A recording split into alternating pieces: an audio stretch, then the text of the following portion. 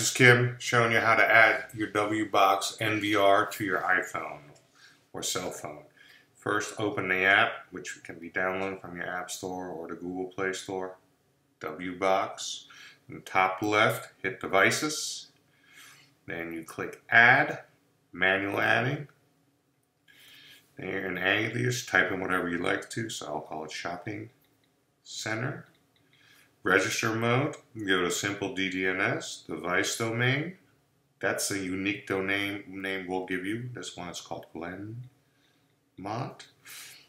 Username is admin. Password is the default one. We highly recommend you change this password. If you need help, please let us know. We can do that for you. Hit the top right, hit the save button. Then it tells you right here, you got 10 cameras, security, weak. Again, change the password. You change it in a DVR, you got to change it on every single cell phone on your web browser. Then you hit Start Live View, and here you are. Here you can see the cameras.